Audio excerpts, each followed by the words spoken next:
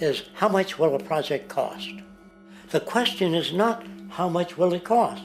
Do we have the resources? And we have the resources today to house everyone, build hospitals all over the world, build schools all over the world, the finest equipment and labs for teaching and doing medical research. So you see, we have all that, but we're in a monetary system. And in a monetary system, there's profit. And what is the fundamental mechanism that drives the profit system besides self-interest? What is it exactly that maintains that competitive edge at its core? Is it high efficiency and sustainability? No, that isn't part of their design. Nothing produced in our profit-based society is even remotely sustainable or efficient. If it was, there wouldn't be a multi-million-dollar-a-year service industry for automobiles. Nor would the average lifespan for most electronics be less than 3 months before they're obsolete. Is it abundance? Absolutely not. Abundance, as based on the laws of supply and demand, is actually a negative thing. If a diamond company finds 10 times the usual amount of diamonds during their mining, it means the supply of diamonds has increased, which means the cost and profit per diamond drops.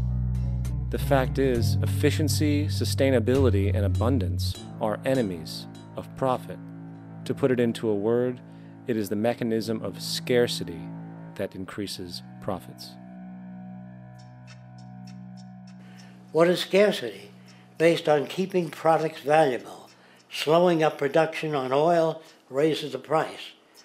Maintaining scarcity of diamonds keeps the price high.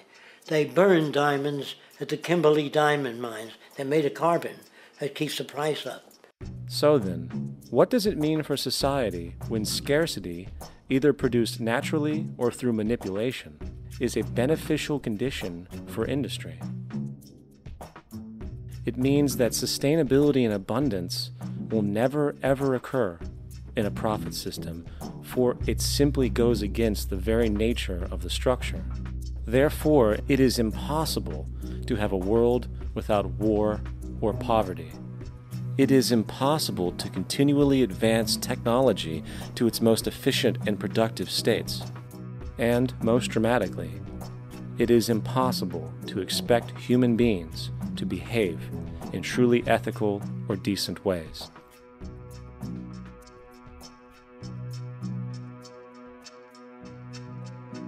People use the word instinct because they can't account for the behavior. They sit back and they evaluate with their lack of knowledge, and they say things like, humans are built a certain way, greed is a natural thing, as though they've worked for years on it, and it's no more natural than wearing clothing.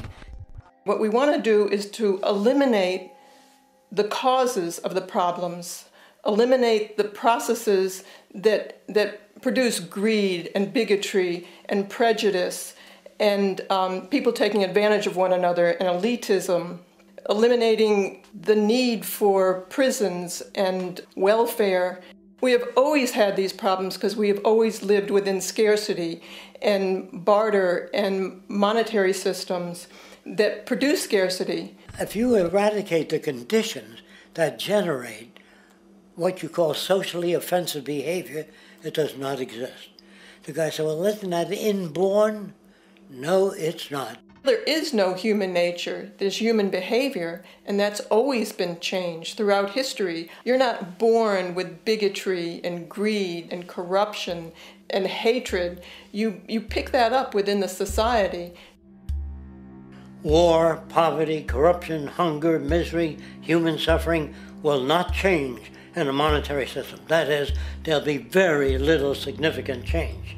It's going to take the redesign of our culture, our values, and it has to be related to the carrying capacity of the earth, not some human opinion or some politician's notions of the way the world ought to be, or some religious notions of the conduct of human affairs. And that's what the Venus Project is about. The society that we're about to talk about is a society that is free of all the old superstitions, incarceration, prisons, police, cruelty, and law. All laws will disappear, and the professions will disappear that are no longer valid, such as stockbrokers, bankers, advertising, gone forever, because it's no longer relevant. When we understand that it is technology devised by human ingenuity which frees humanity and increases our quality of life, we then realize that the most important focus we can have is on the intelligent management of the Earth's resources. For it is from these natural resources we gain the materials to continue our path of prosperity. Understanding this, we then see that money fundamentally exists as a barrier to these resources, for virtually everything has a financial cost. And why do we need money to obtain these resources? Because of real or assumed scarcity. We don't usually pay for air and tap water because it is in such high abundance, selling it would be pointless. So then, logically speaking, if resources and technologies applicable to creating everything in our societies, such as houses, cities, and transportation, were in high enough abundance, there would be no reason to sell anything. Likewise, if automation and machinery was so technologically advanced as to relieve human beings of labor, there would be no reason to have a job. And with these social aspects taken care of, there would be no reason to have money at all. So the ultimate question remains: do we on Earth have enough resources and technological understanding to create a society of such abundance that everything we have now could be available without a price tag and without the need for submission through employment? Yes, we do. We have the resources and technology to enable this at a minimum, along with the ability to raise the standard of living so high that people in the future will look back at our civilization now and gawk at how primitive and immature our society was. What the Venus Project proposes is an entirely different system that's updated to present-day knowledge. We've never given scientists the problem of how do you design a society which would eliminate boring and monotonous jobs, that would eliminate accidents in transportation, that would enable people to have a high standard of living, that would eliminate poisons in our food, that would give us other sources of energy that are clean and efficient. We can do that out there.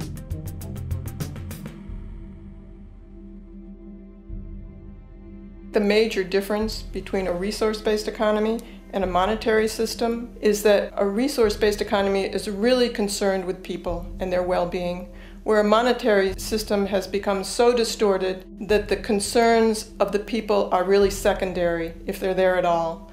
The products that are turned out are for how much money you can get. If there is a problem in society and you can't earn money from solving that problem, then it won't be done.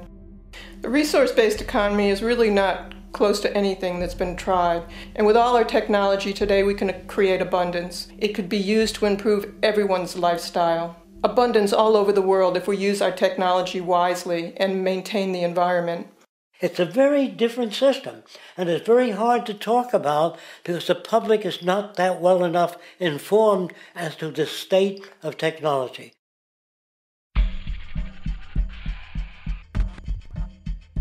At present, we don't have to burn fossil fuels. We don't have to use anything that would contaminate the environment. There are many sources of energy available. Alternative energy solutions pushed by the establishment, such as hydrogen, biomass, and even nuclear, are highly insufficient, dangerous, and exist only to perpetuate the profit structure that industry has created. When we look beyond the propaganda and self-serving solutions put forth by the energy companies, we find a seemingly endless stream of clean, abundant, and renewable energy for generating power. Solar and wind energy are well known to the public, but the true potential of these mediums remains unexpressed. Solar energy, derived from the sun, has such abundance that 1 hour of light at high noon contains more energy than what the entire world consumes in a year. If we could capture 1/100% of this energy, the world would never have to use oil, gas, or anything else. The question then is not availability, but the technology to harness it. And there are many advanced mediums today which could accomplish just that, if they were not hindered by the need to compete for market share with the established energy power structures. Then there's wind energy. Wind energy has long been denounced as weak, and due to being location-driven, impractical. This is simply not true. The U.S. Department of Energy admitted in 2007 that if wind was fully harvested in just 3 of America's 50 states, it could power the entire nation. And then there are the rather unknown mediums of tidal and wave power. Tidal power is derived from tidal shifts in the ocean. Installing turbines which capture this movement generates energy. In the United Kingdom, 42 sites are currently noted as available, forecasting that 34% of all the UK's energy could come from tidal power alone. Wave power, which extracts energy from the surface motions of the ocean, is estimated to have a global potential of up to 80,000 terawatt-hours a year. This means 50% of the entire planet's energy usage could be produced from this medium alone. Now, it is important to point out that tidal, wave, solar, and wind power requires virtually no preliminary energy to harness, unlike coal, oil, gas, biomass, hydrogen, and all the others. In combination, these 4 mediums alone, if efficiently harnessed through technology, could power the world forever. That being said, there happens to be another form of clean, renewable energy which trumps them all: geothermal power. Geothermal energy utilizes what is called heat mining, which, through a simple process using water, is able to generate massive amounts of clean energy. In 2006, an MIT report on geothermal energy found that 13,000 zettajoules of power are currently available in the Earth, with the possibility of 2,000 zettajoules being easily tappable with improved technology. The total energy consumption of all the countries on the planet is about half of a zettajoule a year. This means about 4,000 years of planetary power could be harnessed in this medium alone. And when we understand that the Earth's heat generation is constantly renewed, this energy is really limitless and could be used forever. These energy sources are only a few of the clean, renewable mediums available, and as time goes on, we will find more. The grand realization is that we have total energy abundance without the need for pollution, traditional conservation, or, in fact, a price tag. And what about transportation? The prevailing means of transportation in our societies is by automobile and aircraft, both of which predominantly need fossil fuels to run.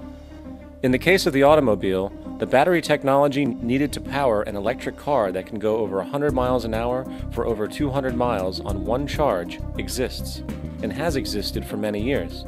However, due to battery patents controlled by the oil industry, which limits their availability to maintain market share, coupled with political pressure from the energy industry, the accessibility and affordability of this technology is limited. There is absolutely no reason other than pure, corrupt profit interest that every single vehicle in the world cannot be electric and utterly clean, with zero need for gasoline. As far as airplanes, it is time we realize that this means of travel is inefficient, cumbersome, slow, and causes far too much pollution. This is a maglev train. It uses magnets for propulsion. It is fully suspended by a magnetic field and requires less than 2% of the energy used for plane travel. The train has no wheels, so nothing can wear out. The current maximum speed of versions of this technology, as used in Japan, is 361 miles per hour. However, this version of the technology is very dated. An organization called ET3, which has connections with the Venus Project, has established a tube-based maglev that can travel up to 4,000 miles per hour in a motionless, frictionless tube, which can go over land,